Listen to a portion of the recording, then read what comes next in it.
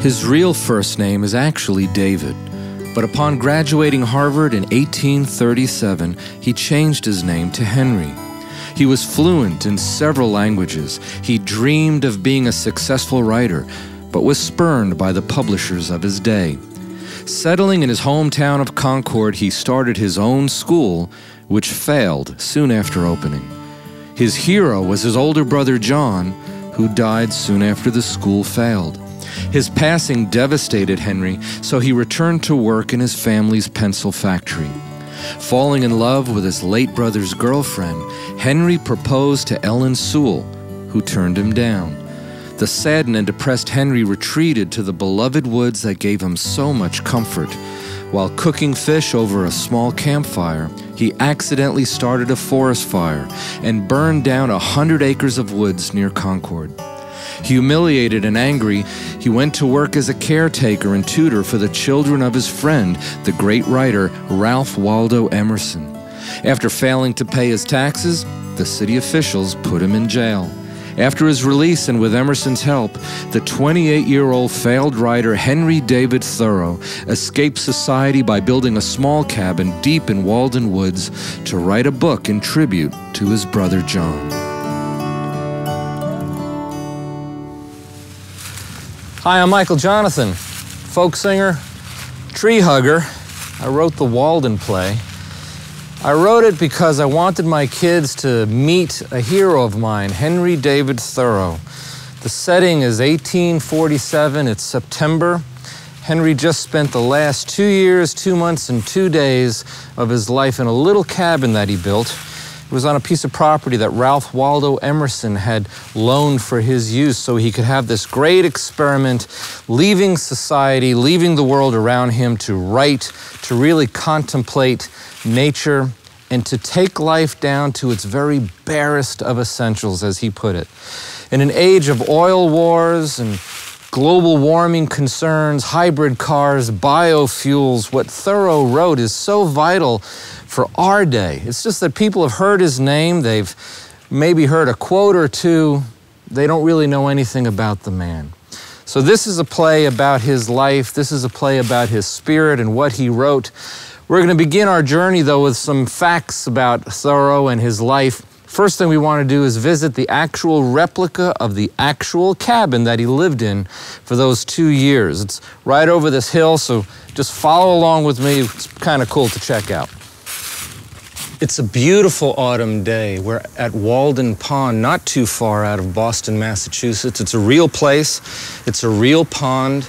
This is a replica of the little cabin that Henry David Thoreau spent 2 years, 2 months, and 2 days of his life in the late 1840s. It's a solid little thing, nothing really special. It's not very big. But during that short amount of time, Henry David Thoreau wrote in his journals almost daily. He played his flute almost daily. He absorbed the beauty of nature and the woods that surrounded him. And in that short amount of time, Henry David Thoreau changed literary history with his book Walden and became the environmental forefather of the great green movement that we're experiencing worldwide today. It's a half-mile walk from the replica of the cabin to the actual cabin site here in Walden Woods. We're just a little ways from the pond. This part of the woods was very special to Emerson especially. He was very concerned about the encroachment of the cities and the growing territories of houses and factories. And so Emerson took it upon himself to actually start buying up plots of land along Walden Pond to protect the woods. After a while, Henry had the idea that he wanted to get away from the society that he was having trouble with dealing with, and it was Emerson that said that he could build his little cabin on the shores of Walden Pond on Emerson's property. This is the actual site that Henry built his cabin, and it's a beautiful section of the woods.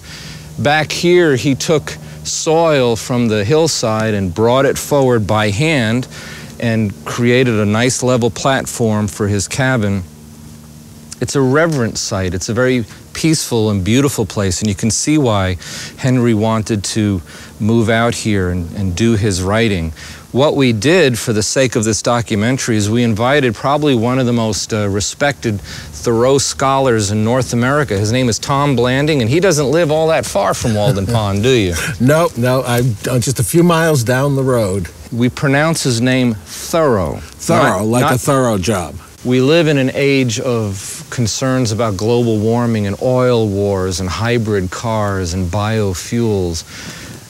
Thoreau really saw this coming. He may not have envisioned it as we see it today, but he saw the value of nature and its decimation as something serious.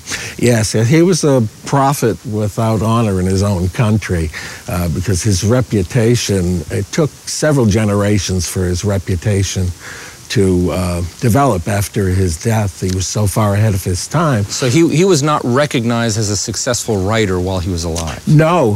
His first book, A Week on the Concord and Merrimack, the publisher returned the bulk of that edition of 1,000 copies to Thoreau, unsold. It didn't sell. Yeah, it published at his own expense. And Walden was not a big seller. No, it wasn't a big seller either, but that first book, he took all those unsold copies and piled them up in his attic study in his parents' home, and at the end of the day he sat down to his journal and said, "I now have a library of nearly 900 volumes, over 700 of which I wrote myself." So if Henry David Thoreau was a TV star, he'd have been canceled. Oh, definitely, definitely, yeah. Henry lived while Mark Twain navigated the waters of the Mississippi. He died as Vincent van Gogh began painting in Europe. I wrote the Walden play as a way to introduce Thoreau to a new generation. The play was posted on our website. Any community theater, high school, or college could download the script simply by registering the performance. In just 24 months, over 7,200 performances were registered by schools and theaters in 37 countries. In the play, the dialogue between Thoreau and Emerson are actual quotes taken from their literary works. You'll hear a reference made to musician Don Henley of the rock group The Eagles. He helped Tom Blanding and others save Walden Pond from developers in the 1990s. So let's journey to the historic Opera House in my hometown of Lexington, Kentucky, and join Henry David Thoreau during the final 2 days he spent in his cabin before leaving Walden Pond.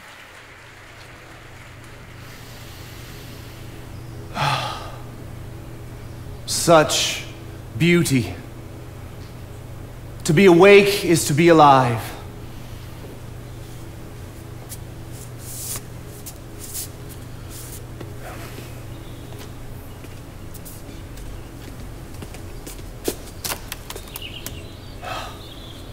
There. That's better.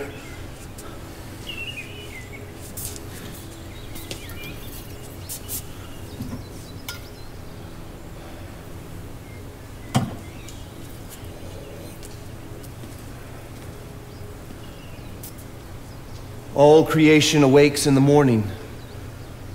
Music and art are born at sunrise. I must write that down.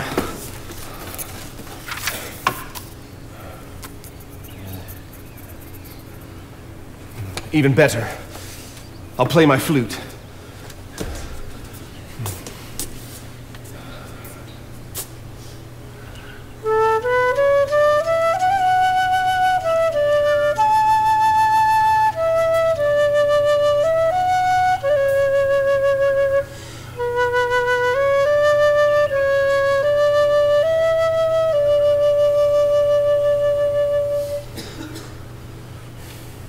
When I hear music, I fear no danger. I am invulnerable, like the morning sun. Yes, the day is perpetual morning.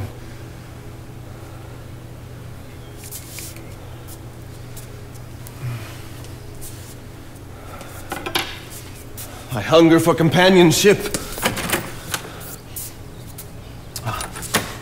I'll make some garden snap beans.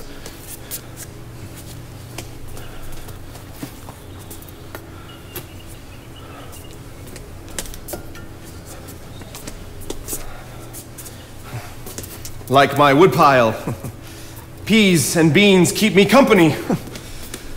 It is a communing and conversation with nature. I must write that down.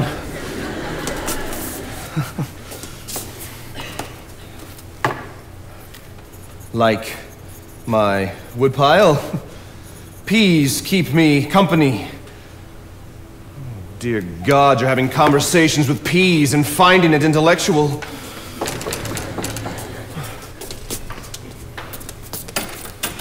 Henry, my good friend. Mr. Emerson, my teacher and brother. Still talking to your vegetables, Henry? I am finding a place with the trees, the woods, even snap beans. We are all connected to the pulsing heartbeat of nature. So you're talking to your peas again. Well, I've brought you a basket of sweet corn from my wife's garden. Maybe you can have a group meeting. My boy, you need a lady friend. Nonsense. I find the solitude of this cabin stimulating. Well, why not venture into town and meet a good woman? Let her snap your peas. My log pile is like my woman. How is that possible? Like a woman, it keeps me warm at night, cooks my meals, even engages in conversation as it crackles in the evening. Look, every man gazes upon his woodpile with affection. I love to stack mine before my window. The fireplace lets the world know that I have company, like a cheerful housekeeper. The chimney lets the world know that me and my wood fire live here. I have a younger cousin, you know. You'd like her. I'm not crazy. Oh, of course not. And how long have you lived alone out here now? A year and a half? 2 years, 2 months, and 1 day. 2 years, all alone in these woods, living in your little $28 cabin, enjoying nature, communing with the woods, talking to your vegetables. You need the embrace of a good woman. Now there's an attractive oak. Perhaps you could go hug that tree. Make fun if you must. Have a good laugh if it brings you fulfillment. There is a spiritual and intellectual reason for my time in these woods. I apologize, old friend. I am supportive of you, truly, but I do find your life here odd and somewhat amusing. There is nothing odd about it. Oh, you hug trees and converse with vegetables. Seems completely sane and normal to me. See, I have been writing. I have carefully recorded all my thoughts and musings. Every morsel of emotion and reason between my spirit and this small, brilliant patchwork of earth. In a world full of mountains, trees, ponds, and peas, this is surely what society needs, a book about mountains, trees, ponds, and peas. You sound like my father. Does he still look for you at the pencil shop? He does. And does he provide you with these pencils? It's a fine and practical writing instrument. The finest. You realize your family cuts down trees to make these pencils. Mr. Emerson, is the purpose of your visit simply to mock me? Oh, don't be so sensitive. I'm one of the few who still care enough to check on you from time to time. Well, I do appreciate your concern. Hopefully as a friend who will take me for what I am. Henry, you have such intelligence and skill and passion. But as much as you love this earth, I am afraid you are going to pass from it unremembered. All you do is write about dirt and ponds. I have also written about society and man's attitudes and destruction of himself. Yes, but it's not poetry. It's not a story. It's not a novel. Well, it's barely an essay of social relevance. Every artist dips his brush into his soul and paints his own nature into the canvas. I write the truth. And will this truth provide employment? Will it buy a home and sustain you? Will it bring you honor? Mr. Emerson, rather than fame, honor, or money, give me truth. Here is your truth, dear Henry. At this rate, you will have achieved more recognition for helping your father market his lead pencil than for a single word you've written with it. Then so be it. I cannot be convinced that I am irrelevant. If that is to be the legacy of my work, then so be it. You surrender to your fate too quickly. I fear that you have wallowed in your loneliness amongst these bushes for far too long. To the contrary, I have found strength in my loneliness. I understand the meaning of quiet and solitude. My isolation keeps me company. My friend, hear me. You are conversing with vegetables and trees instead of women. You make my work seem so without purpose. I do not doubt your intentions nor your motives. I am merely concerned about your eventuality. And I am concerned about the eventuality of society. I'm concerned about the world's abandonment of God. Whoever that is. And of the nature that represents him. We head in a direction far from the Creator's intent. When did you start speaking on behalf of this Creator? So, you would have us all living in a cabin in the woods then? In our hearts, yes. In our spirits, yes. So we abandon progress? We abandon art and science and politics to hug trees? Nonsense. I would remind men what the simple woods mean to real life. What it means to live quietly and away from the chaos of the cities. I live in the city, so does your family. And you have lost your sense of place in nature. That is why they cannot understand this cabin, or this pond, or this journal. Compared to most people in this world, you are indeed an oddity. I beat my drum to those who drum to different footsteps. My footsteps, they're in rhythm to those marching to their own drumbeat. What on earth are you mumbling about? What I am saying is I walk to the beat of a different drummer. Well, you certainly speak your own language. Hand me my journal, quickly. I walk to the beat. Is this not the height of arrogance? To record your own words for the sole purpose of quoting yourself? I hate quotations. Mr. Emerson, this is called writing. You have made a profession of this same arrogance. This is in the brazen assumption that anyone anywhere would ever dare to quote Henry David Thoreau. Again, you mock me. I do nothing of the sort, but you are consumed with preserving your inanimate thought as though some kind of literary treasure. But your reams of pencil to paper are a hard read at best. There's no structure, there's no poetry, there's no story, there's just the gush of what you feel. And isn't that exactly how we all think? You accuse my work of having no value. Well, as regards the marketplace, yes, I make that accusation. How on earth are you going to live? Who is going to publish a book about walking in the woods when the woods surround us? Who, for that matter, will buy the blessed thing? Nothing. You have written a book about nothing. Nothing indeed. You offend me again, old friend. I have created a pathway for a return to natural life for men trapped in the chaos of modern society. It is a map for our return to nature. Do maps not have a purpose in the marketplace? You build pathways where no roads are necessary. Where's the logic? Why put yourself through this? Again, you imply that I am an oddity. I would be more odd to sit down to write when I have not stood up to live. You're talking to your beans, Henry. My beans. Care for a bowl? Oh, yes, please, I'm famished.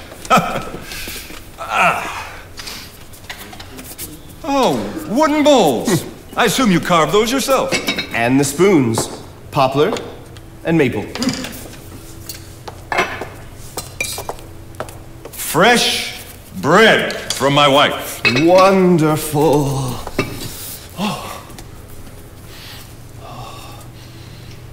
Seriously, you need a girlfriend. You're wound up tighter than my grandfather's clock. Yes, but and I do not want to hear another word about your woodpile. You and your woodpile. You do realize that I was not serious about hugging a tree. I wouldn't want to see you get overly attached. Don't be absurd or insulting at my own table. Are you now devoid of a sense of humor?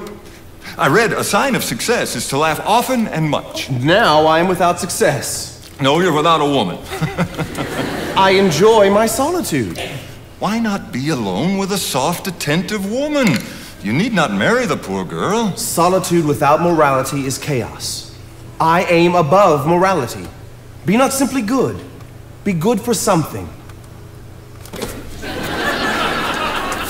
My dear, misguided friend, you do realize that it takes two people to be immoral. Now you accuse me of being immoral. Of course not, but I would like to see you have, you know, the potential. All right. All right. Do you want me to admit to my loneliness? I will. It is even agony at times. Is that what you wish to hear? I just want what's best for my friend. The nights are the longest, you know.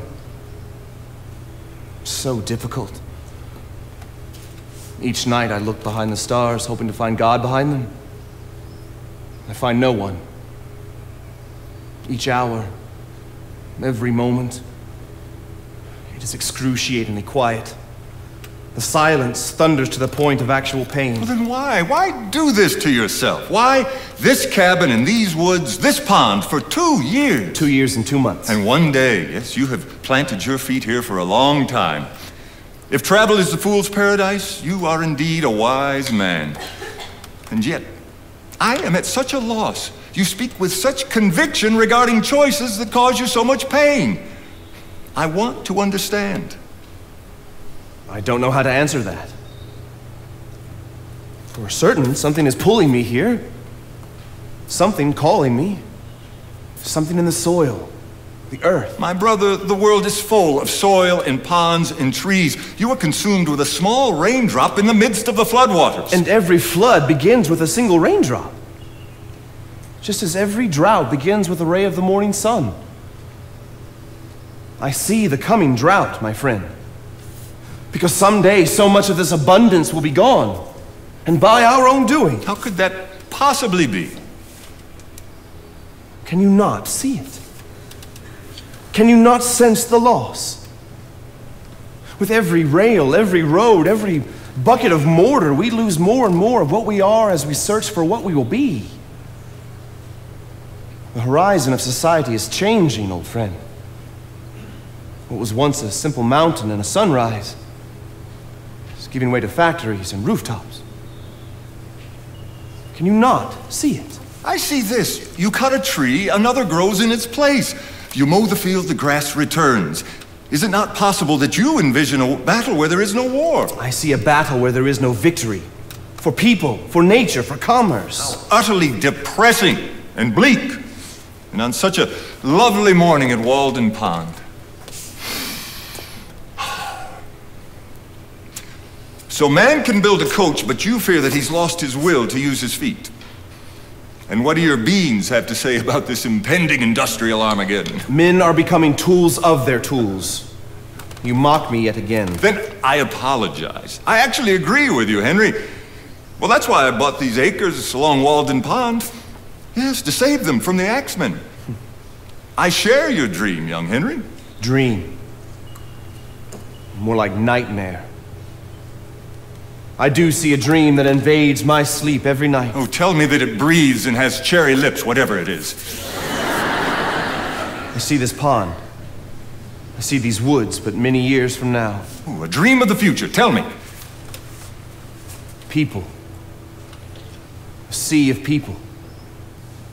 They creep closer to these woods, stripping the land, destroying it, ripping the solitude asunder. The noise is endless. And then? I see houses, I see factories, and I see roads. Closer and closer, the noise of it comes into these woods. I see them plowing the hillsides away, ripping these very woods apart. And then what happens? This pond, these woods suddenly saved. Saved? How? By the song of a great eagle. Have you gone mad? Well, you asked, and I told you. You see the impending destruction of Walden Pond saved at the hand of a singing eagle. This foretold by a man who speaks to his vegetables. I should have known better. Oh, suddenly it's all making perfect sense.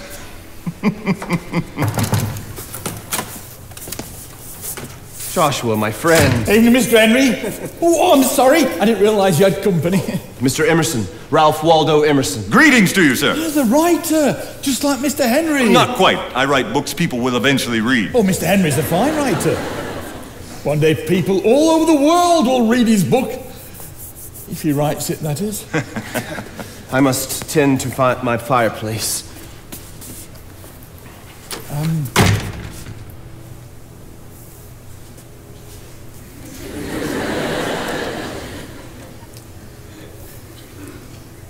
He talks to his broccoli. Yes, I am fully aware. Oh, I've heard him. He's quite a conversationalist.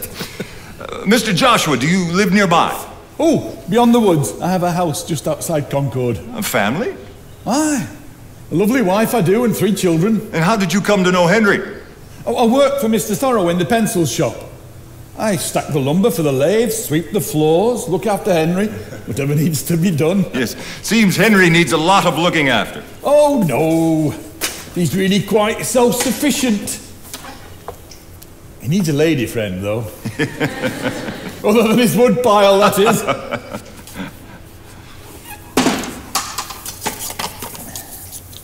Oh, he writes in that all the time, he does, day and night. I would never admit it to his face, but really it is fascinating. He writes so fluidly and prolifically about his love for the earth and nature.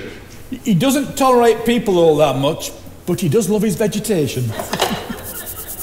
October is the month for painted leaves. We become more pensive in the twilight of the year.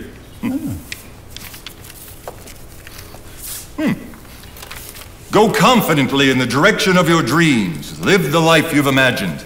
As you simplify your life, the laws of the universe will be simpler.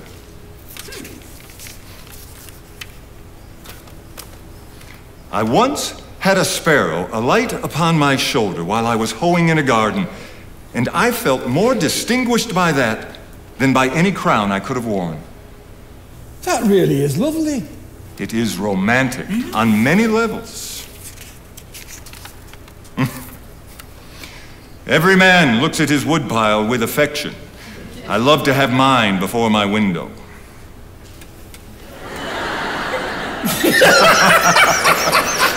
He really needs a girlfriend. You're a good hobby. This should help me survive the evening. You two getting acquainted? Splendidly. We've been browsing through your journals. Hope you don't mind, Henry.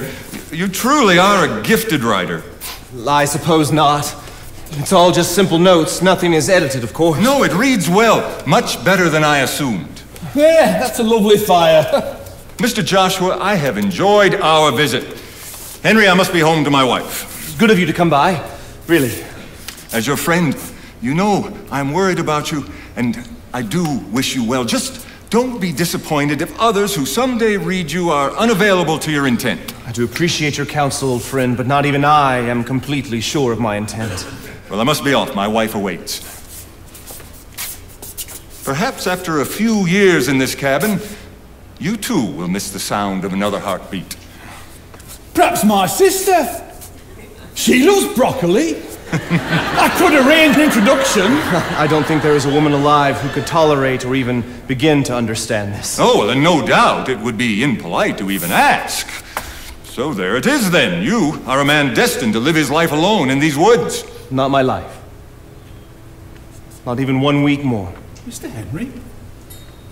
All this talk of the relevancy of my work. I never intended on living out my days here anyway. Well, I detect a change in the wind. I have decided it is time. I shall prepare to gather my things and leave this cabin. Tomorrow, I am leaving Walden Pond.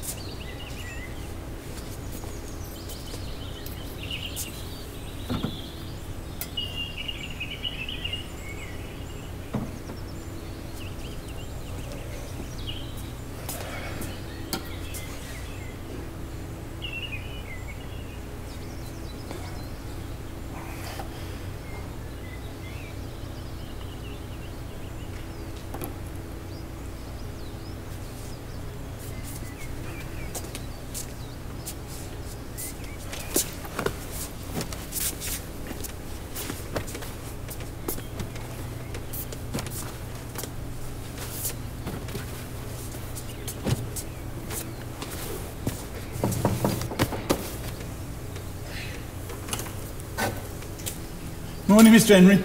Joshua, drinking the wine at nature's morning table, I see. I'm sorry, Mr. Henry. I don't drink. Not this early. Hey, maybe later at the pub. Never mind. So why the visit so early in the day? I love the way you play the flute. Music. It is the true gauge that measures the currents of our thoughts, the very undertow of our life's stream. You cannot hear music and noise at the same time. Speaking of noise, why are you here? Well, you said you were leaving the woods. I've come to help shutter the cabin. So, you've come to fetch the splendor of my life at Walden Pond and carry me back to the city. Your father sends his regards. Work's been busy at the pencil shop. I think he misses you. I'm sure he misses my work. A father's pride and all. Don't you miss your family? Living all the way out here and alone? At times. Yet my days here are spent by the same tick of the clock as anywhere else. I rise in the morning and rest under the same sunset as any man. Or any king. Well, I suppose it's what you do with the in-between times that sets man apart. Or who you do it with. Or not. And yet I am no different. I share the same spirit. I have the same connection to natural earth as anyone. You know, for a man who prides himself on being the same, you certainly go out of your way to be different. My contradiction to human nature is my balance with human nature. You're the only man I know who talks to his broccoli. Ooh!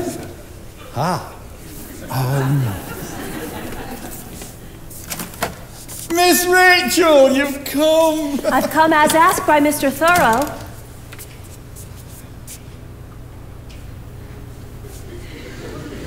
My father sent you.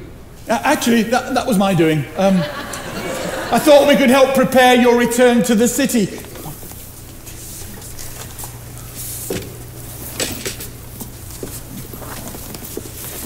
There, that was easy. This is nonsense. Put my things back down. I'm not ready to up and leave just yet anyway. But what should I tell your father? I have more study and thought. I must spend my time considering more of this earth, these woods. Stay, if you must. I will be off for a walk. It is pleasant to walk over the bed of these fresh, crisp, and rustling leaves. How beautifully they go to their graves.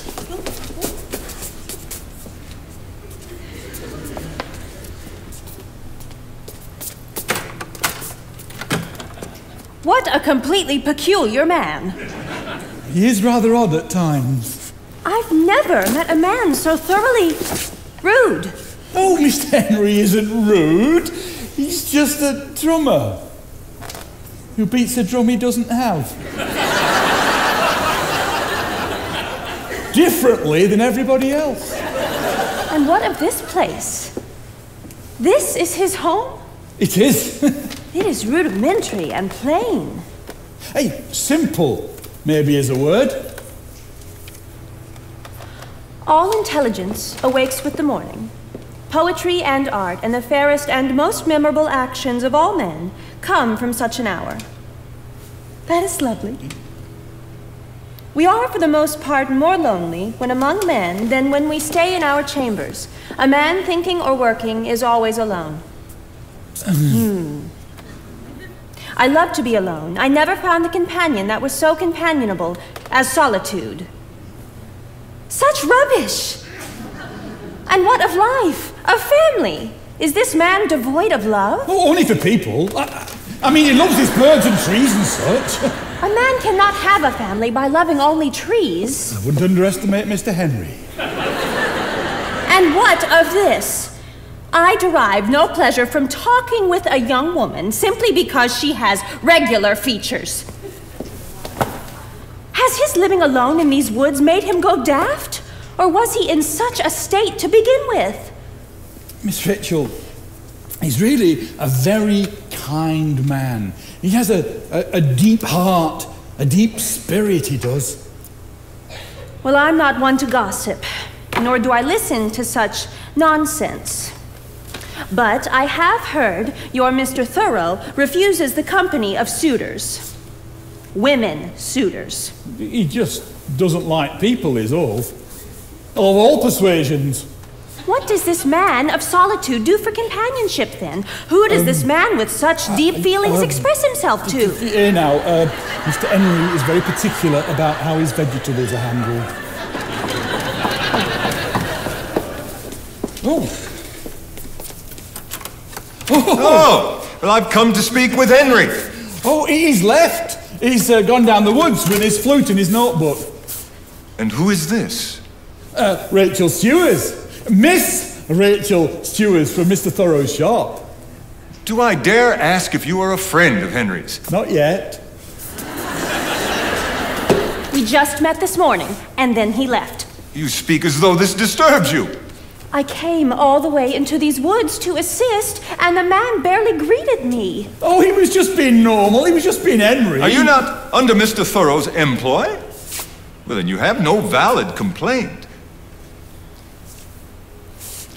A coin for your mood. Excuse me, sir. I do not sell my offense so easily. Oh, my goodness! Such spirit! She has a high-priced mood, obviously. Tell me, what was Henry's reaction to the young woman? Oh, he left. Splendid! He likes her. He did it. Miss Rachel's the first breeding thing he's liked in years. Perhaps so. Yes. I must speak with Henry. Which direction did he go? Oh, down to the pond. Follow the sound of the flute and the non-banging drum.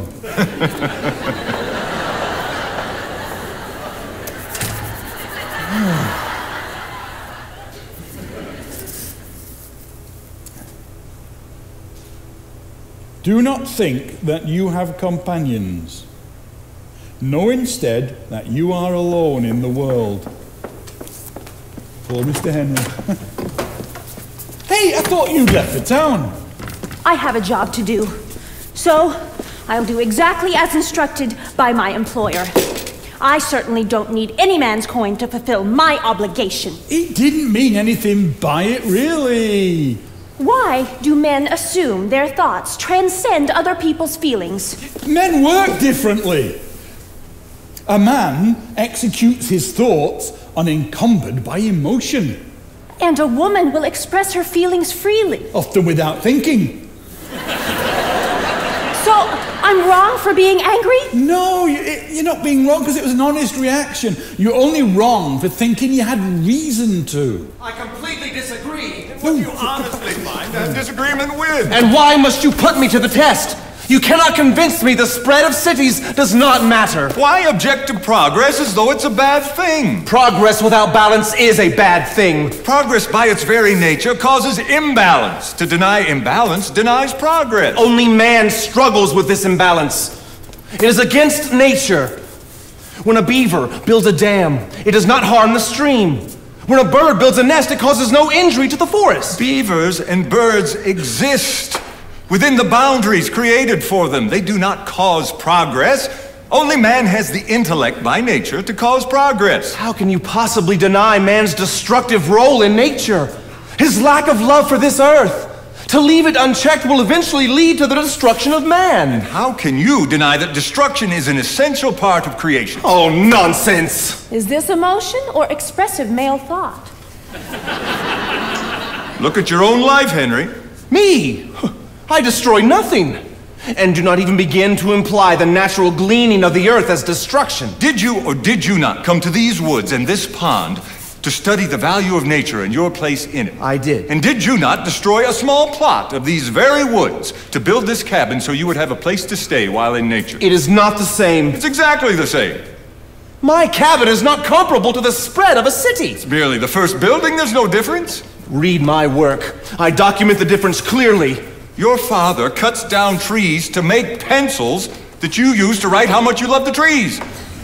Again, my redundant friend, it's part of the natural gleaning of the earth. That is called progress. A few short years ago, we wrote with charcoal and quill pens. Not a single oak would fall. Now we cut down trees to make pencils and employ your family. Progress. So I shall use the tools of progress to expose the sin of progress. Then you, sir, are a hypocrite.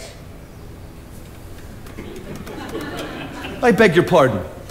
She speaks from emotion, Mr. Henry. There was no thought involved. You sounded very thoughtful to me.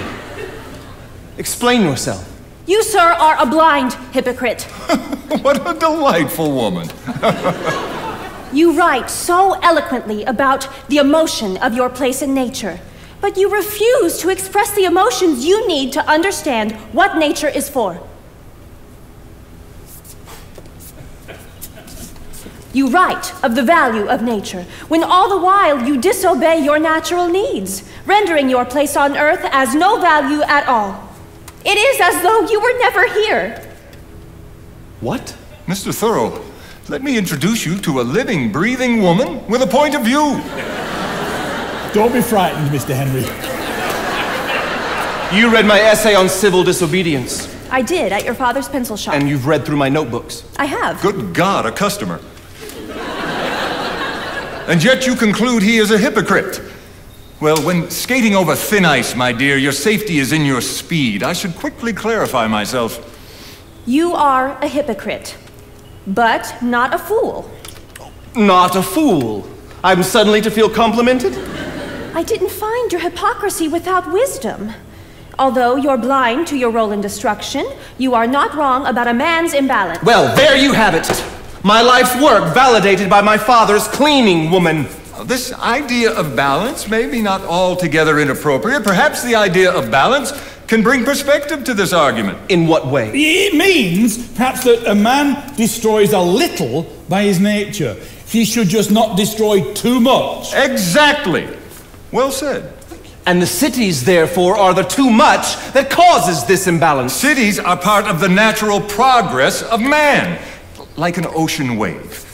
The wave moves onward, but the water of which it is composed does not. Again, natural. The greater the destruction, the greater the progress. There is nothing natural about it. Why do you equate destruction with progress? Here, you garden these. Yes. And you harvest them. Yes. And you destroy them by pulling them. You destroy them by cooking them. Is not a farm nothing more than a small city? A farm in itself does not decimate the land. No more so than a city. Factories. Plows. Smokestacks. Fireplaces and chimneys. Garbage. Manure and leftovers. Noise. Children. Confusion. Marriage. I beg your pardon. Oh dear, I sense imbalance. Now that was not That meant was to meant impugn. exactly as spoken. All this talk of imbalance, as though it was balanced men speaking. Now we are not balanced. Love for the earth, without loving the life this earth provides, is unbalanced. And it renders you irrelevant.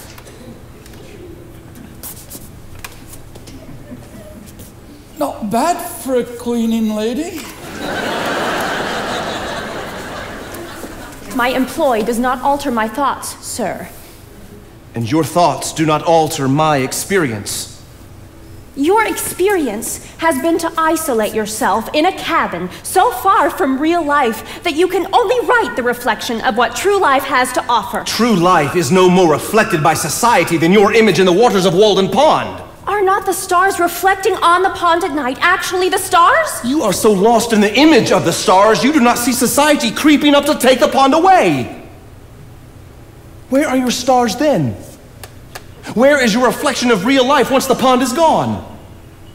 Your life is no more real than a dying fish left behind on a dry waterbed. At least the fish didn't die alone in a cabin talking to its vegetables. Many people go fishing all their lives without knowing it's not fish they're after. What exactly irritates you so about me, madam? Because I cannot for the life of me understand why you bother to come to a cabin and write about a life you're not living. To the contrary, I have found the essence of life in its simplicity. You confuse isolation with simplicity. And you, my dear woman, confuse isolation with simply not wanting to be with you.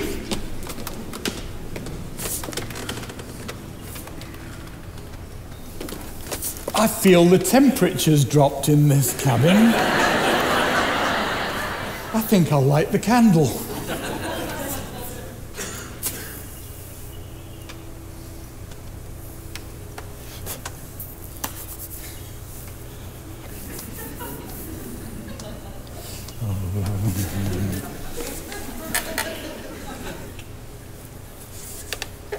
I apologize if my honesty left an inappropriate or dishonorable impression.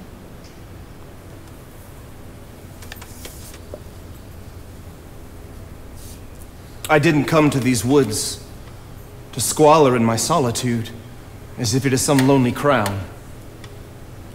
And I didn't want to waste 2 years and 2 months of a fleeting life in an empty fog with no purpose. And I didn't come here simply to write. I came to these woods because I wished to live deliberately, to strip life down to its barest essentials, and see if there wasn't something life couldn't teach me, and not, when I came to die, discover that I had not lived at all. I came to Walden Pond to discover my life, not abandon it, and only then to write what I truly, passionately believed, to write what I truly lived, so that others, my friends, could also live simply and honestly. My friend, the world is yet simple. Your cries of simplicity fall on deaf ears. Even so, the rumbling of the coming industrial storm grows louder. The thunder of coming change will not be felt along the shores of Walden Pond alone. It will be global. England, France, Germany, beyond. The forests will be replaced with factories. The woods plowed under, covered over with warehouses. Perhaps the clouds beyond the distant lightning are not clouds at all, but oceans of smoke from the cities.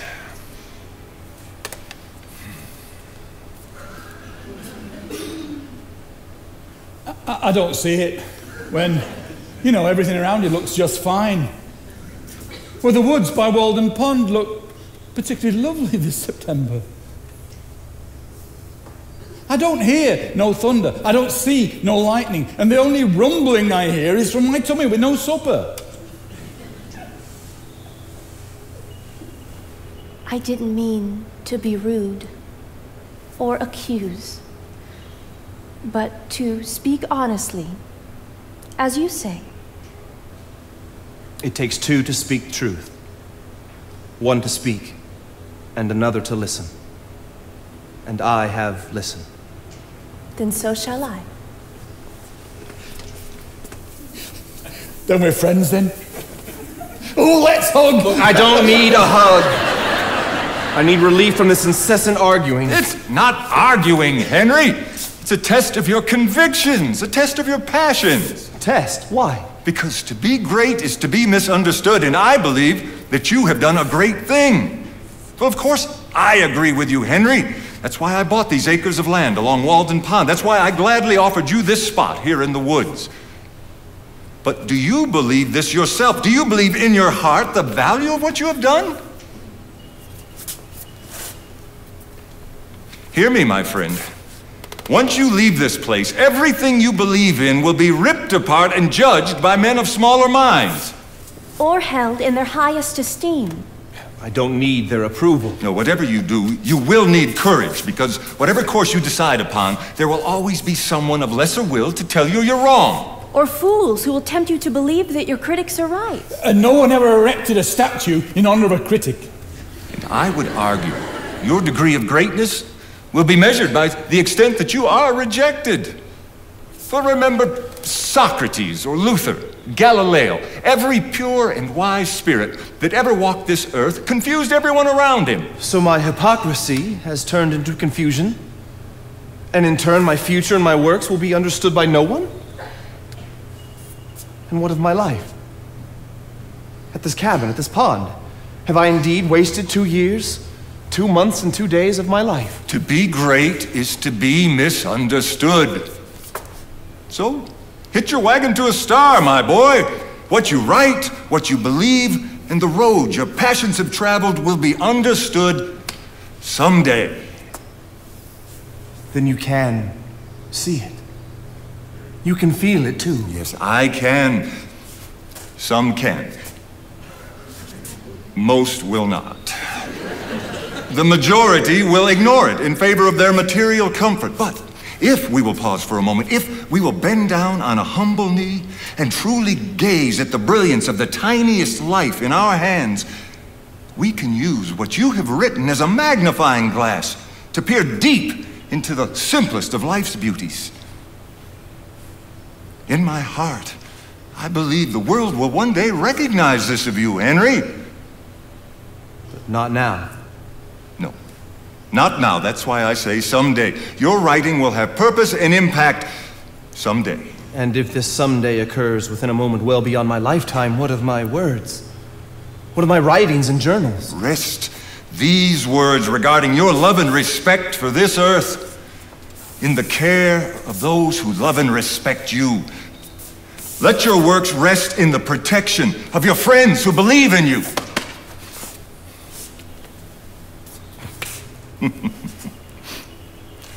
The most striking part of any day is to encounter a mind that startles us. And what you have done, what you are writing, will startle many for generations to come. Much is published, but so little printed. An honest book is the noblest work of man. Unfortunately, I'm imprisoned by the narrowness of my experience.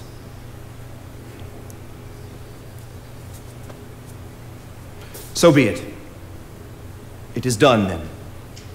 To my house, all, for supper and celebration. Here, my notebook and my flute. One pause for reflection, and then I'll follow.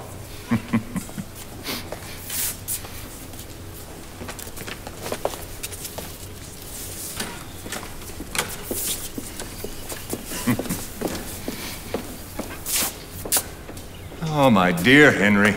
In the end, always the last. And always alone.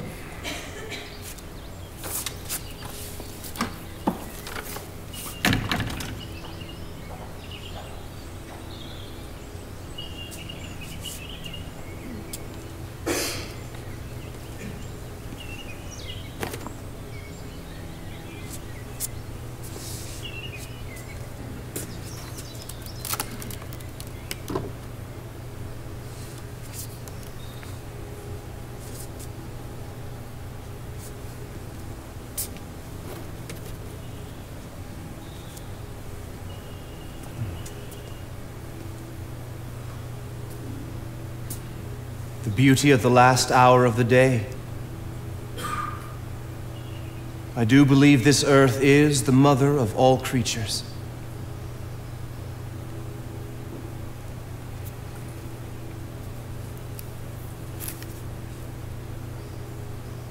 As surely as the sunset shall translate me into the ethereal world, as surely as the last strain of music which falls on my ear shall make age be forgotten,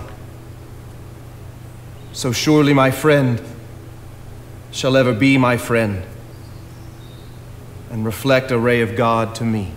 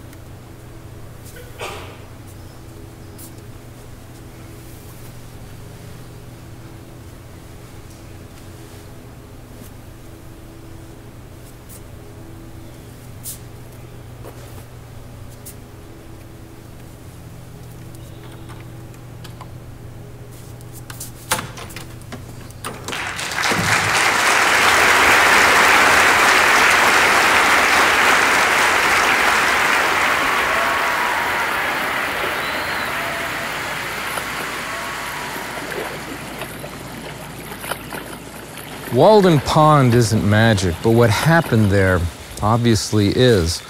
Henry David Thoreau changed the literary world and became the forefather of the environmental movement because of what he wrote there, because of his passion, because of his spirit. And we can learn a lot from that. One of the things I think we should learn is not to do this. Our hometowns are too important. Our home communities are too important. We live in a world that is not like Henry David Thoreau's, that's for sure. We travel at cyber speeds now. Our multimedia world comes at us with billions of bits of information all the time. It's hard to simplify. So what can we do? Years ago in Europe, there was a saying that if everybody in the world simply took care of their own homes, you wouldn't have to worry about the world anymore. In the 1960s, that became a bumper sticker. Think globally, act locally. You know, it works. It's very, very true. Look within the reach of your own grasp. What can you do in your backyard, in your hometown? Can you clean up a stream? Can you clean up a sidewalk? How about your schoolyard? What can you do in your community? Don't worry about the world. Worry about your hometown.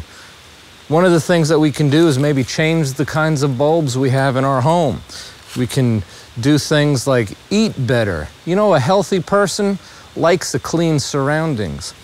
The bottom line is this: Henry David Thoreau encouraged us to care deeply about what nature has to give us. Walden Pond is a good example, but this isn't Walden Pond. This is a creek near my hometown in Lexington, Kentucky. There's Walden Ponds all over the world. There's little cabins in our heart that all of us can live in, whether you're in a third-floor condo or in a farmhouse or Arizona or Canada or Europe or New Jersey, wherever you are, caring about your hometown. That's the essence of what Henry David Thoreau wrote. So take a walk in the woods, go for a stroll with your family, take a deep breath and relax from this fast-paced world, because ultimately our life is still very simple and very beautiful. My name is Michael Jonathan. I am a folk singer, I am a tree hugger, and I hope you enjoyed the play, Walden, the Ballad of Thoreau.